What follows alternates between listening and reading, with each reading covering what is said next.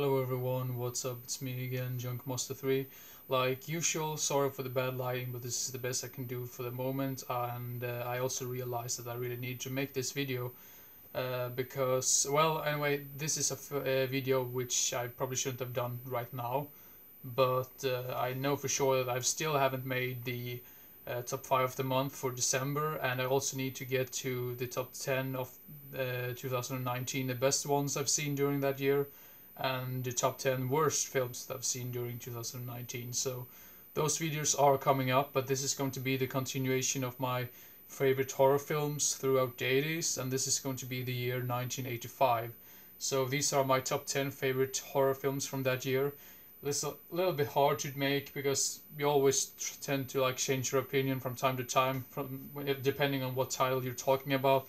But yeah, this is for now the top 10 list for my taste or my personal opinion. So yeah, first up at number 10 we have Friday the 13th Part 5, A New Beginning, which I think most people say is one of the weakest films in this entire series.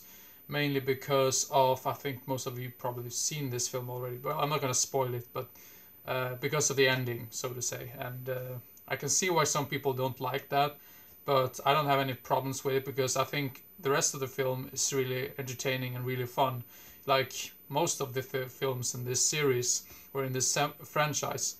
So yeah, but anyway, this is, I mean, still I would still consider it one of the weaker ones in the series, but I still really like it. So yeah, Friday the 13th Part 5, A New Beginning is in at number 10.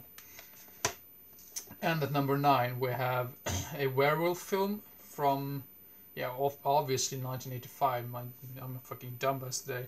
But anyway, at number 9 we have Silver Bullet, a rather underrated werewolf film in my opinion.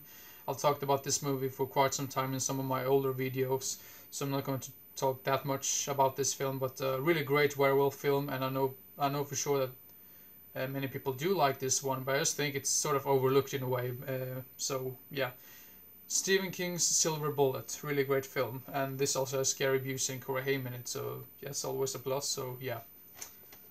Then at number 8 is a film which I saw for the very first time. I think it was like 2 or 3 years ago. I found this really cheap at the sci-fi convention one year, and I was like, well, this was a really good price, and this cover art is just amazing. And when I looked it up afterwards, like on eBay and Amazon, it went for like ridiculous money. So I'm really lucky to have this movie in my collection because I really enjoyed it, and I thought it was a great Halloween flick in general. The Midnight Hour, made for TV film. Most of the time, made for TV movies are sort of like a bad sign from time to time, but this one really did it right, and it captured the whole entire like Halloween atmosphere in a really well way, or a good way, should I say. And the characters are likable, and I really like the whole party scene or the entire party Halloween theme of this entire film. So yeah, I don't really know what to say about this anymore. But anyway, if you haven't seen this film, check it out and try to get a hold of it for a reasonable price. But yeah, The Midnight Hour. Then at number 7 we have Lamberto Bava's Demons.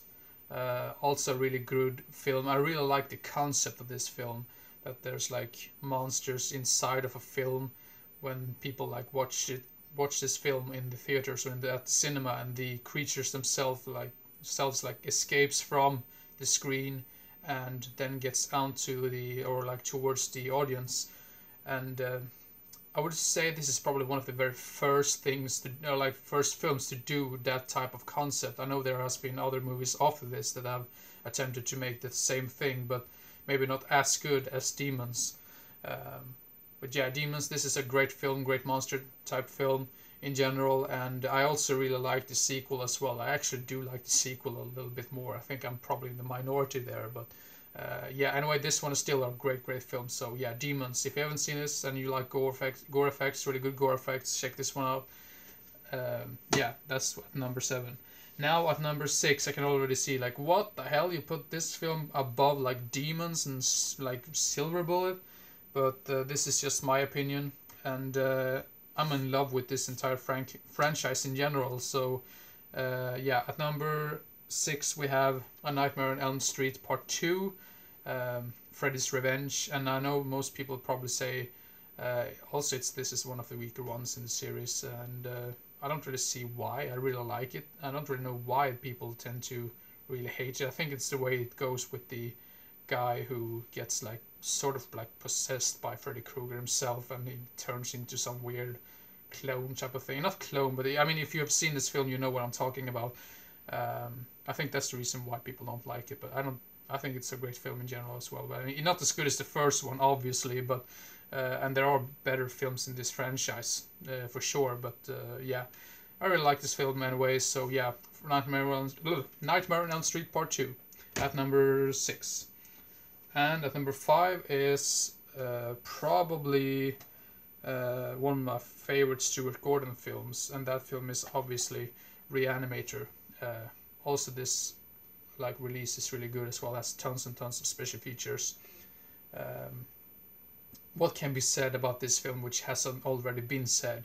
So yeah, I'm just gonna try to leave it at that, because I think probably most of you horror fans out there have probably already seen this film. So yeah, Reanimator at number 5. And at number 4 is probably one of my favorite Dario Argento films. I actually do like this one more than Suspiria. I think most people tend to really like Suspiria the most, or maybe Deep Red, but this is my favorite one, probably among the ones at least. So Phenomena. Yeah, what to be said about this one? If you haven't like seen that many Dario Argento films like to begin with, or if you're like interested in the director, this is a great way to introduce you to that entire world of Dario Argento. So yeah, the other ones I've not seen that many I haven't seen that many Dario Argento films myself. I've only seen Phenomena, Suspiria, I mean the Mother's trilogy, Inferno, and Trauma, I believe. I think that's probably all of the films that I've seen, and this is probably one of my very favorite ones. So yeah, Phenomena at number 4. And at number 3 we have the classic George A. Romero's original Day of the Dead. Another film which probably people have talked about so many times. The gore effects in this is just, they're spectacular, and they are made by Tom Savini, of course, the master of practical effects basically. I know there's other people out there, but Tom Savini is probably one among the very best ones out there. So yeah, Day of the Dead. What can be said about this film which hasn't already been said? So I'm just gonna leave it at that and try not to, yeah, talk this movie to bits. So yeah, Day of the Dead at number 3. And at number 2 is another zombie film, which I think is not underrated, but I actually think this is like very hard. I'm like, is this like number 2 or number 3? There was a really hard time for me to choose between this one or Day of the Dead, but I'll settle with this one at number 2 for the moment. So Return of the Living Dead. Also, I do really like the sequels as well. I mean, I've only seen Return of the Living Dead Part 2 and 3 as well. I haven't seen anyone after Part 3, because I think most people have told me that those films are really garbage. But I really like the sequels as well, even though some people tend to not like those at all. But of course, the original one is the very best one out of the 3. Yeah, what to say about this one? Once again, great effects and really funny characters in this. This is more of a comedy. I mean, Day of the Dead is more like a straightforward, like doomsday type of film, but this has more comedic elements to it, and maybe that's the reason why I like it a little bit more. But yeah, I'm not really sure. But yeah, Return of the Living Dead at number 2. And at number 1 comes to probably no surprise at all for most people, because this is another film which I've rewatched so many times and I never get tired of it. And watched it actually just like 2 weeks ago again. I can never get tired of this. So this is a film I can basically watch anytime, during the day or nighttime, or anytime like period in time. Fright Night, the first one, original one. Yeah, I've talked about this movie very many times, so I don't really need to talk that much about it. But I had a really funny like experience when I watched this. I think this was like maybe 1 year ago, or like maybe 1.5 years ago. And one of my friends had actually seen the remake before he watched this one. I haven't watched the remake myself, so I can't say anything about the remake, but I'm like a little bit, I don't really feel the need to watch the remake since I'm such a big fan of the original one. But we watched the original, and my friend said like, you know what, I think I actually prefer the remake. I was just kidding with him, and I said, well, get the fuck out of here. That was like a little fun part, but obviously I joked with him because I mean that's his opinion. I'm not gonna change his mind. I was just gonna I was just joking about him or with him just because I'm such a big fan of this movie. So yeah, Fright Night, the original one at number 1 from 1985. So yeah, sorry for this going on a little bit too long, but that's how it goes sometimes. And once again, I really need to get to the other videos that I mentioned before, the top 10 best movies that I saw during 2019 and the top 10 worst films that I watched during 2019, and also the top 5 of the month for December. So yeah, keep your eyes open for these videos, and yeah, hope everyone's doing well out there, and take care, and I'll see you next time. Bye bye.